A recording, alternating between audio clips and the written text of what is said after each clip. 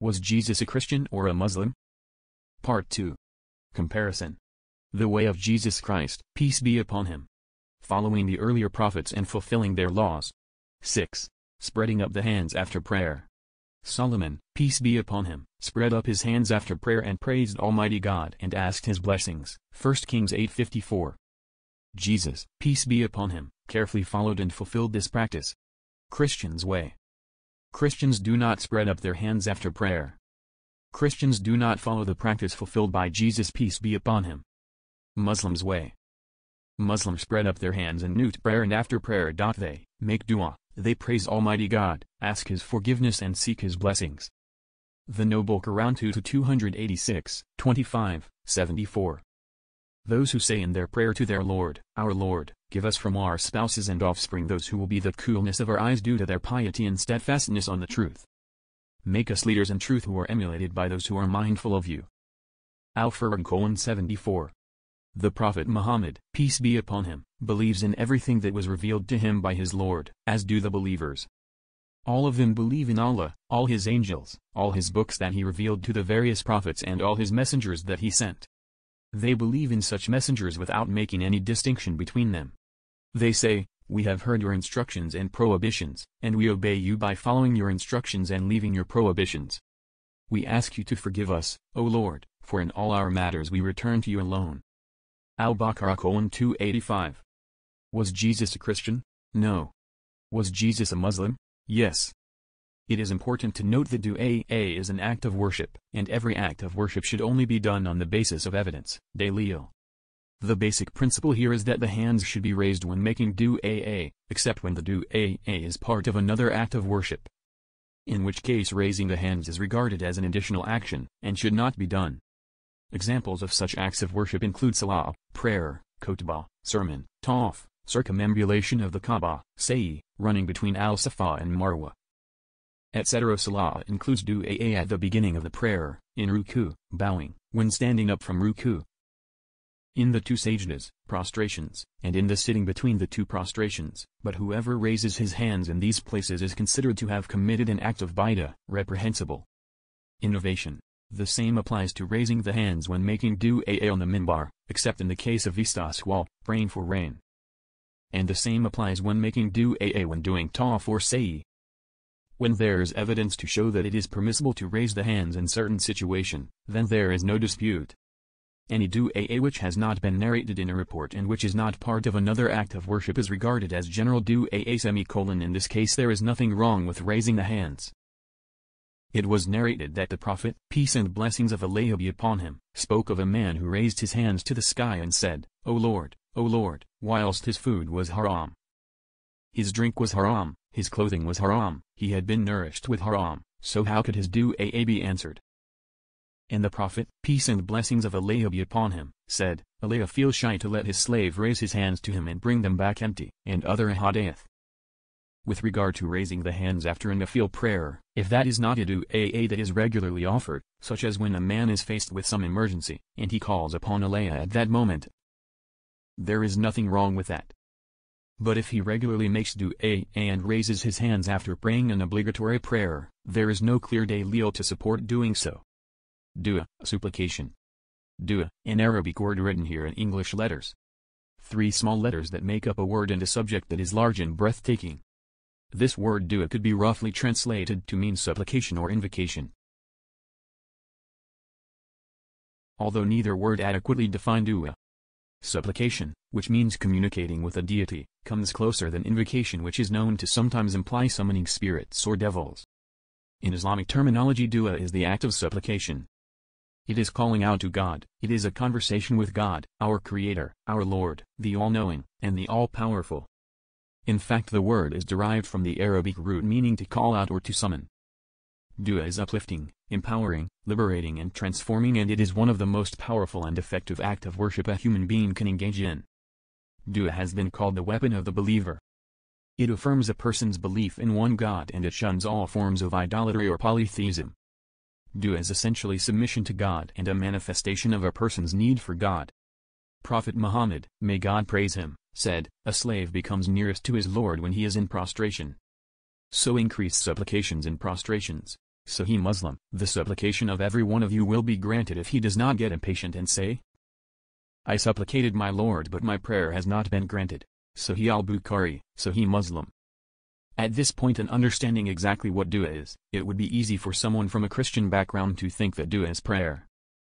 Dua certainly holds certain similarities to the prayer of Christians, however it should not be confused with what Muslims call prayer.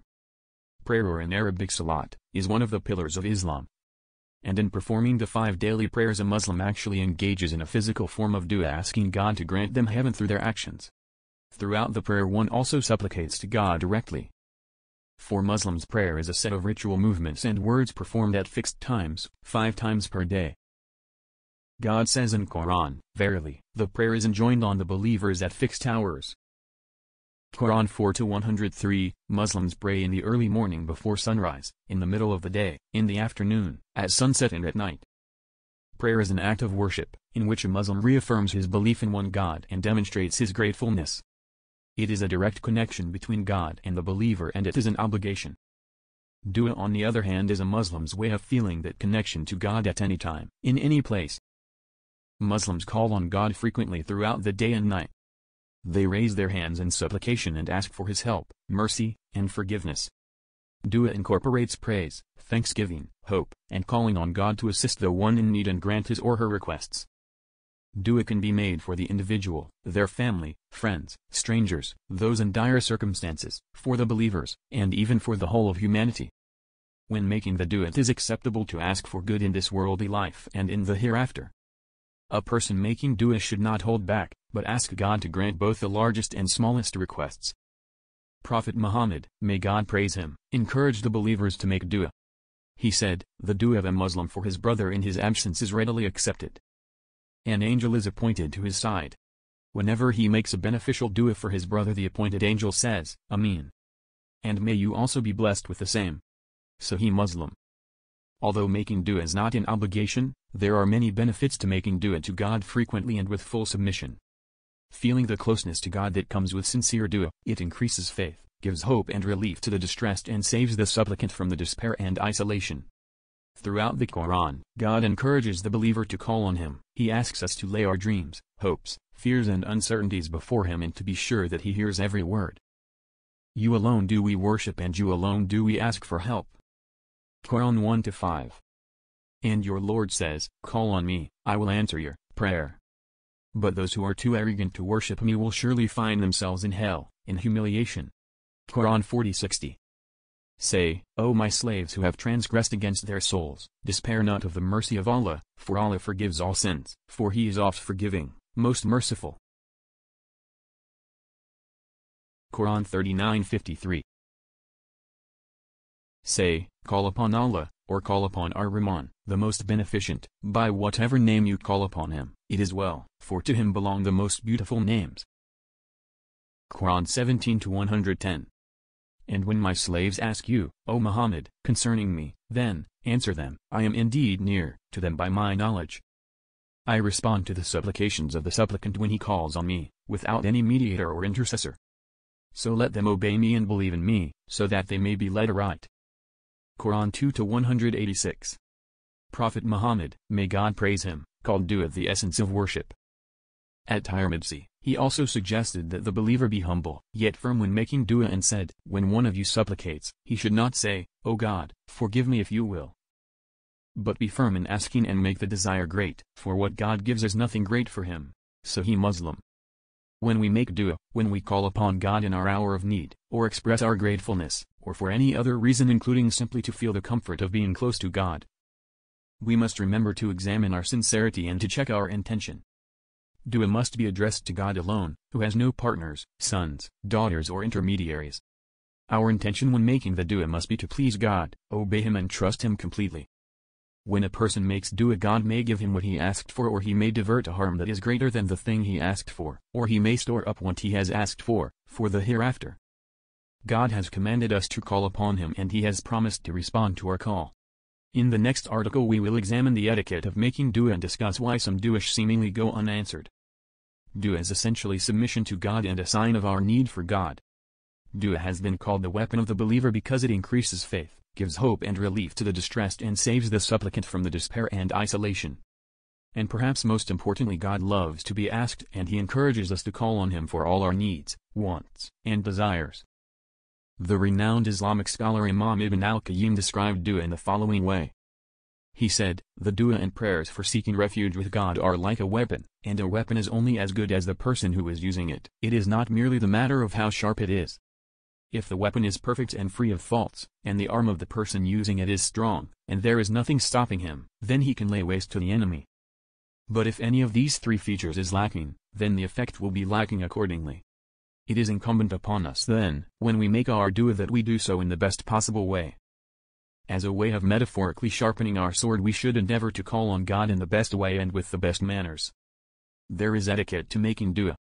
Following that etiquette is an indication that a person is sincere and is endeavoring to maximize his or her chances of having the dua accepted by God.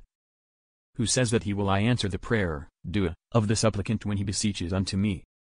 Quran 2-186. A firm and unwavering belief in the oneness of God is an essential ingredient for dua. True sincerity and a willingness to accept that God alone is able to change the course of events or grant requests is also necessary. The supplicant should eagerly and urgently call on God, however he should remain humble and quiet without getting either exasperated or bored. Prophet Muhammad, may God praise him, liked to say his dua 3 times, and he also asked for forgiveness 3 times. Abu Dawud, and-Nasai. Praising God in the way He deserves to be praised is the starting point for a person making dua. Whilst Prophet Muhammad was sitting, a man came in and prayed and said, "O God, forgive me and have mercy on me." Prophet Muhammad heard him and said, "You have been too hasty, O worshipper. When you have prayed and are sitting, praise God as He deserves to be praised, and send blessings upon me. Then call upon Him." At Tirmidhi, Prophet Muhammad also recommended raising one's hands when making dua.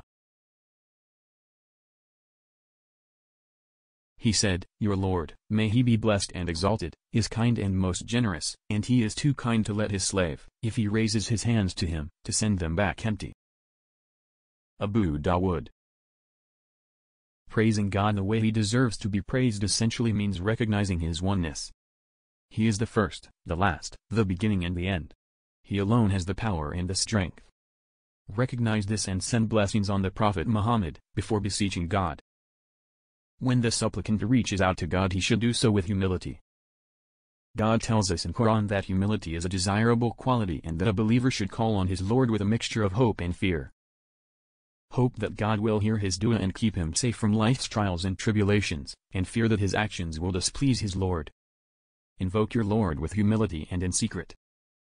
Quran 7:55. Verily, they used to hasten on to do good deeds, and they used to call on us with hope and fear, and used to humble themselves before us. Quran 21:60. And remember your Lord within yourself, humbly and with fear and without loudness in words in the mornings and in the afternoons. Quran 7:20.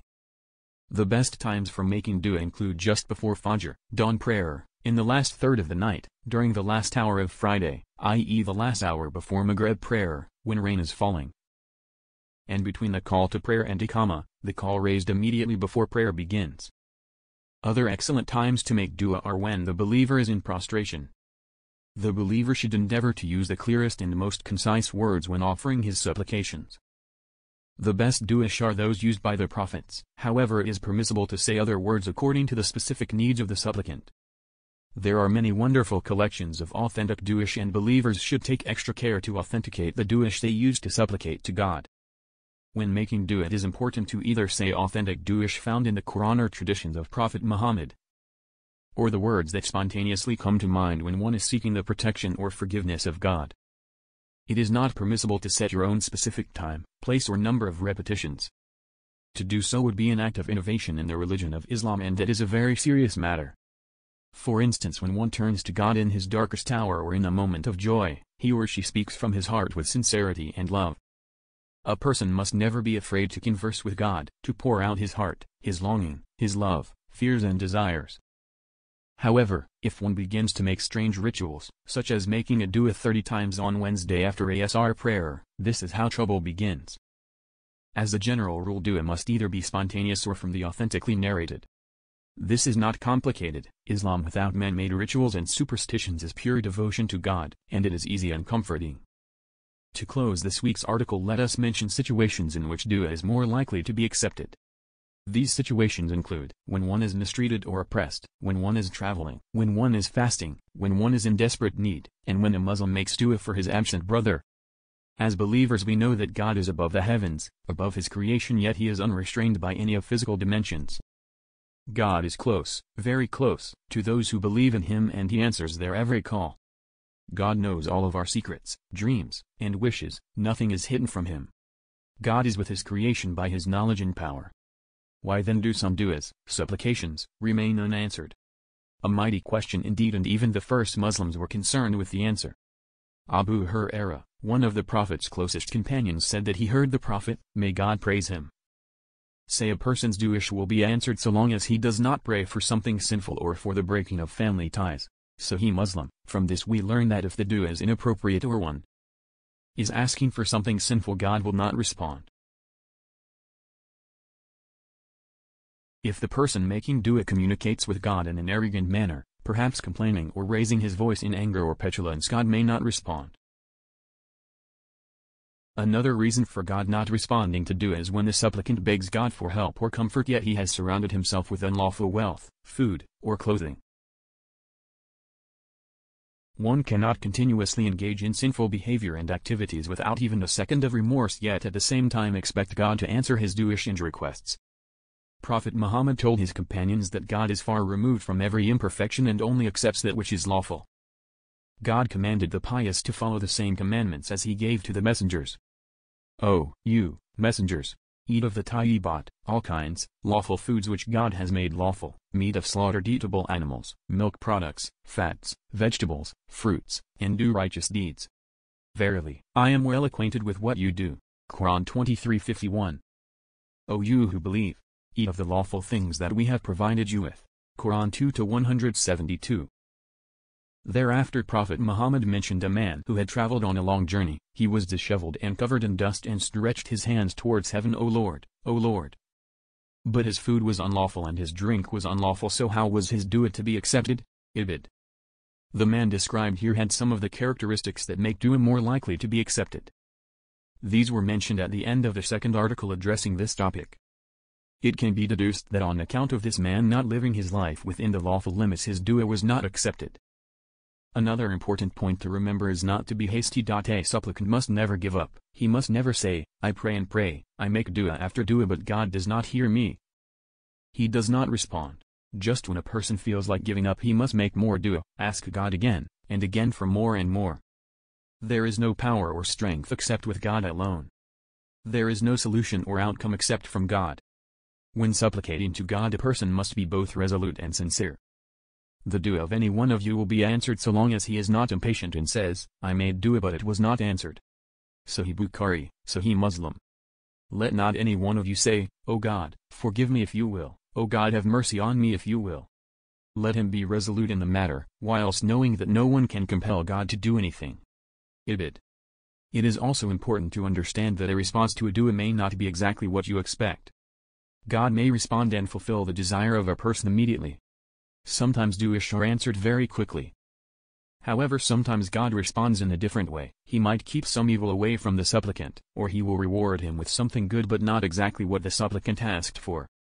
It is important to remember that God knows what the future holds and we do not. It may be that you dislike a thing which is good for you and that you like a thing which is bad for you. God knows but you do not know. Quran 2-216. Sometimes God will save his response to a dua until the day of resurrection when a person will be most in need of it. Dua has unlimited power. It can change many things and it is an important act of worship that we must never lose faith in. Making dua demonstrates our great need for God and it recognizes that he is able to do all things. He gives and he withholds, but when we trust God completely we know that his decree is just and wise. Make dua and be patient, for God will answer, in the best possible way, at the best possible time. Never give up hope, never stop asking, and ask for more and more and more. Ask for good in this world and in the hereafter. Dua is the weapon of the believer. So we answered his call, and delivered him from the distress. And thus we do deliver the believers, who believe in the oneness of Allah, abstain from evil and work righteousness. Quran 21:88. And he answers the supplication of those who believe, in the oneness of Allah, Islamic monotheism, and do righteous good deeds, and gives them an increase of His bounty. And as for the disbelievers, theirs will be a severe torment. Quran 42:26. In the past 3 articles about dua, i.e. supplication, we have learned many righteous and inspiring things. We know that dua is the weapon of the believer, therefore, there is no need to resort to despair, or anger, because sharing our grief with God is a way of relieving and overcoming burdens. We have learned that dua is the essence of worship and that there is an etiquette when supplicating God for anything, both in times of need and when we praise and thank Him. We have discussed the way some dua seemingly go unanswered, and finally today, in our 4th and final part, we will look at the way the prophets made dua. As we know, the prophets throughout time always had special and close relationships with God. They turned to Him in times of distress and need, and they never forgot to praise and thank Him for the countless blessings in their lives. The prophets were aware of the importance of patience and gratitude, and above all their relationships with God were bonds formed due to their complete and utter submission to His will. However, even with such trust and love, they still at times became scared or distressed, and felt alone and overwhelmed. Consequently, the prophets turned to God and called on Him to make them patient and steadfast. They asked for help in this life and bliss in the next. They called on God to make their families and companions righteous and patient, and to make themselves and all around them grateful and serene. Although God loves us to turn to Him and speak the words that flow from our hearts, the words of the prophets are more complete and submissive to God's will than we could hope to be. Supplicating God with the du'ish found in the Quran and the authentic traditions of Prophet Muhammad, may God praise him, is a righteous and comforting practice. When Adam and Eve were expelled from heaven, Adam turned to God in repentance. Our Lord, we have wronged ourselves. If you forgive us not, and bestow not upon us your mercy, we shall certainly be of the losers. Quran 7:23. Humankind continues to make mistakes and commit sins, but we only harm ourselves. Our sins and mistakes do not harm God. However, if God does not forgive us and have mercy on us, we will surely be among the losers. When Prophet Jonah awoke in the belly of the whale, he thought he was dead and was lying in the darkness of his grave. He felt around him and realized that this was not a grave but the belly of the giant whale. He was afraid and raised his voice, calling out to God. None has the right to be worshipped but you, O God. Far removed are you from every imperfection, and truly I have been one of the wrongdoers. Quran 21:87. Throughout his life, Prophet Job was put through many trials and tests by God, but he remained steadfast, patient, and was constantly turning to God for forgiveness. Even when he felt at his most helpless, he did not complain but turned to God and begged for forgiveness. He said, Verily distress has seized me, and you are the most merciful of all those who show mercy. Quran 21:83. The Quran relates to us the stories of the prophets in order that we might learn from them. They are worthy role models, and their lives are not so different from our own. How many times has each one of us sunk to the ground or into a chair in despair? How many times have we felt so physically or mentally exhausted that it seems we will be unable to go on for even one more second? Prophet Moses was forced to flee Egypt and walk out into the desert to face an unknown future. After walking for more than a week across the burning sands, he came to an oasis. It was there that this man of honor helped the women at the well before flinging himself under a tree and calling out to God for help. Moses knew that God was the only one who could deliver him from his predicament, so he turned to God, and before his supplication was finished, help was on its way. Moses was probably hoping for a slice of bread or a handful of dates, but instead God gave him safety, provisions, and a family.